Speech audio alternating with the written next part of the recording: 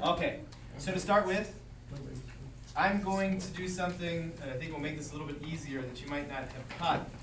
This is a 12, this is an 8, those are both the same kinds of things. They're both a number of ones. Neither of them is x's or anything else that can be combined before we even start. So I'm going to multiply negative 4x by, what, 4? Yeah. 2. You could distribute the negative 4x to the 12 and to the negative 8, and you'll get the same answer, but it's a little more effort, I think. Negative 2x, negative 4x times 4 is negative 16x plus 22. Negative 2x minus 16x is negative 18x plus 22. Makes it 2. No, it makes 18x plus 22. Negative 18x. Right. Right. Numbers. Next question. Good. Good. We're good? Yes. Yeah. No, Robert has a question. Robert, what's your question? Do you know number 7? Yes. 6 times 4 minus 9x plus 7x plus 15.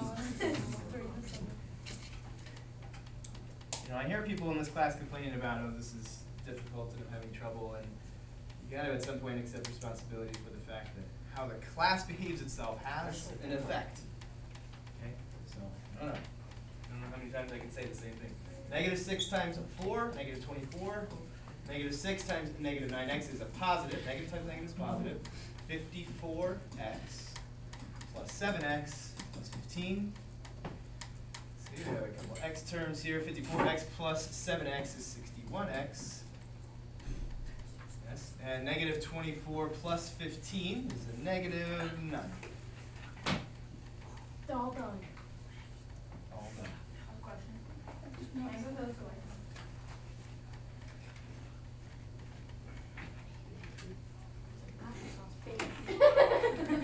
The kids eat those all the time.